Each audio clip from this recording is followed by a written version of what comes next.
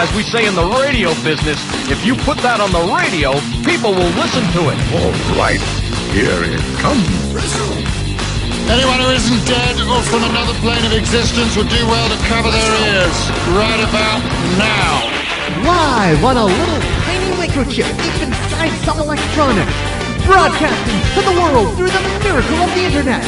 Ladies and gentlemen, this is U62, the Targ.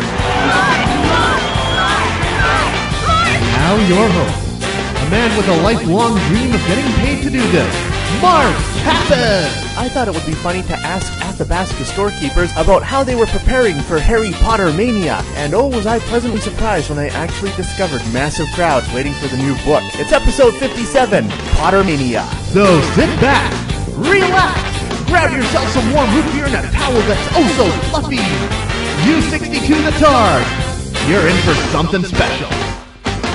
Enjoy the show. Good morning. It's July 21st. The seventh and final Harry Potter book, Harry Potter and the Deathly Hallows, has gone on sale. So we are here on the streets of Athabasca looking for the throes of Pottermania. The only place in town that I know for sure will be selling it is Value Drug Mart. It's 10 to 9 and they don't open until 9. We're going to go in there at 9 a.m. and document the crowds.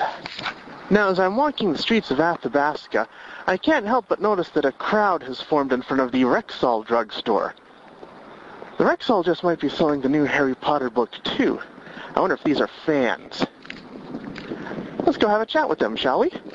So, I can't help but notice that there's a crowd forming here in front of the Rexall, and I know that the new Harry Potter book comes out today, and Rexall is going to be selling it. Are you here waiting for the new Harry Potter book to come out? Yeah, I've been here since about 6 o'clock this morning. Really? Yeah, I see you're in costume. You got the glasses and everything. Do you have the lightning bolt scar under your toque? No, but I have this trusty little thing. Ah. Never leave home without it.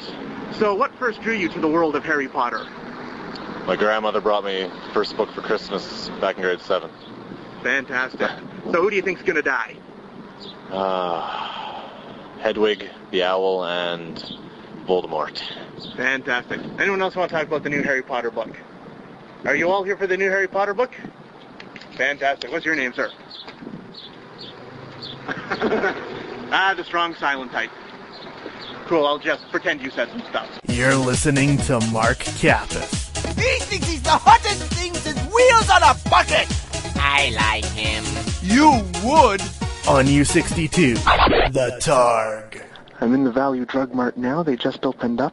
There actually were 2 people out in front. They tell me they were out-of-towners and they'd come here because they knew this was the only place in town that was selling it. Why'd you come to Athabasca to buy it? Well, we happen to be stopping through because our boys are at the Narrow Lake Conservation Camp and we're picking them up. And we came in last night and we asked around town where we can get a copy of the book. And they said, well, the drugstore here at the Value Drug Mart seems to be the only place in town. So we staked it out and found out what time they opened up in the morning. And at 8:30 we left the hotel to see if there was a lineup because we knew that there's a limited number of copies available. And we thought, let's take our chances, come on down here. And at 8:35 there was not a lineup. So we looked like our chances were good. And we are now proud owners of the new Harry Potter book. After I talked with that man, I had to talk to one of the Value Drug Mart clerks to find out what exactly they were expecting. It's going to be me. For the morning, yes, and that's about it. Okay. Have you find, I see you guys got the posters in the windows. There's been a lot of interest the past few days about the book? Yes. Really? Mm-hmm. When do you expect the big crowds to start? Well, we thought they'd be here already this morning. Okay. So, probably before noon. Gotta say, right now, I am pleasantly surprised.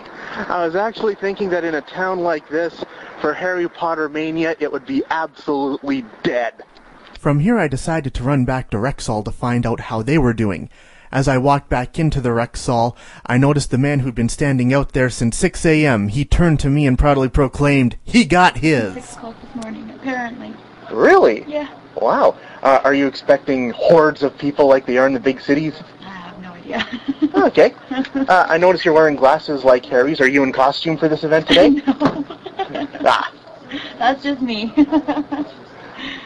And I know there's also been all the concerns about security and all that. Have you had extra security guards on staff guarding the books in the back or anything like that? No, we just hid them. Oh. Yeah.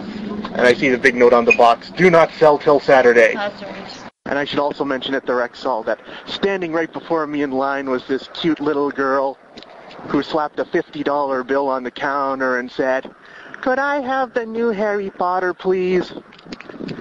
Yeah, at the Rexall, they weren't making a big fuss about them. They were actually having them under the counter. You had to go up and ask for it. Almost like buying porn. The retail price of the new Harry Potter is $34.95 plus GST, in case you're interested. You're listening to Mark Cappis It's a pity his genius was used for evil, not for the benefit of mankind. on U62, the Targ. Now in our quest to find out places that are selling the new Harry Potter book in Athabasca, we have come to that place that I affectionately refer to as the 7th Circle of Hell. That's right, Extra Foods. They always sell whatever's related to the biggest fad at the time. So let's head on in, see if they got Harry Potter and the Deathly Hallows. So I'm in the Extra Foods right now. I see they've got the first 6 books, but not the 7th. We're going to have to track down a customer service person and find out what's what and where's where. I was just wondering if you're going to be selling the new Harry Potter book today. Monday we get them. You don't get them till Monday. Why is that? I have no idea, and you'd have to talk to somebody else for that. Okay, thank you very much. You're welcome. And we find that Extra Foods, as always, has their fingers far removed from the pulse of society and, in fact, shoved far up its ass. You're listening to Mark Cappis. That young man fills me with hope and some other emotions that are weird and deeply confusing me. On U62, the Targ. When I was done at Extra Foods, I decided to head back to Value Drug Mart to see how things were going there. Value Drug Mart was the only place in town making any sort of a splash, if you consider one poster in the window to be a splash. Value Drug Mart had things under much tighter security than Rexall. At Value Drug Mart, they kept the books behind the pharmacist counter, along with all the hard drugs. I talked to the pharmacist about her morning of handing out the books. I don't know. What time is it? 9:30. 9:30. We've sold about, 10 in the first 20 minutes. Okay. People are very excited. About how many do you have left? 2. Wow. They're going fast. While we were talking, a man came and requested his copy of the book. The pharmacist then let me hold what could very well have been the last copy in Athabasca, and I got a picture of it for my blog.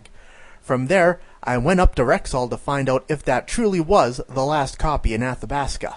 I've already heard word on the street that you're sold out already. Is that true? Yeah, we sold out in 20 minutes. Oh, fan. How many did you have to start with? Only a dozen. Oh, okay. So within 1 hour of all the shops opening up, Athabasca was completely sold out of copies of Harry Potter and the Deathly Hallows. The book has been out for more than 24 hours now, so all the questions of who lives and who dies and how it all ends have surely been answered. From the very beginning, J.K. Rowling said that the whole Harry Potter epic would be about Harry's journey to adulthood. But it's not just Harry who's an adult now, but a whole generation of kids who have grown up reading the books. People all over the world were enraptured with Harry's journey to manhood, even in a little town like Athabasca. You make me feel my life is over. You make me feel my life has gone. You make me feel my life is over. Although it's only just begun. Turn 21 without a gray hair. I guess you might say I had the key to the door. I felt my life was rather sheltered. Oh, but it won't be anymore.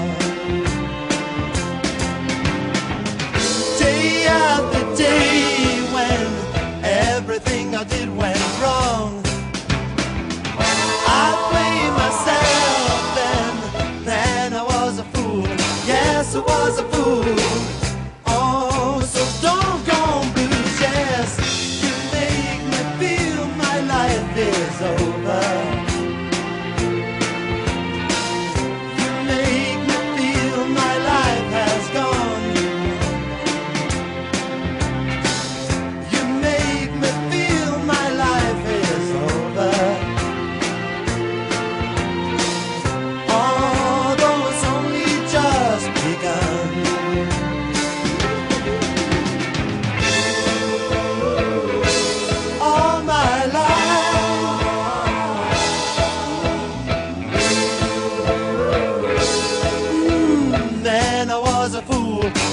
I was a fool.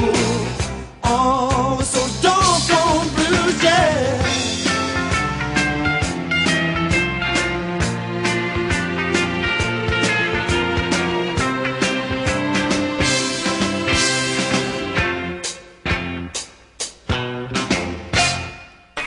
And this brings us to the end of another exciting episode of The Targ. Don't forget you can download a new episode of The Targ every week at chaosinabox.com.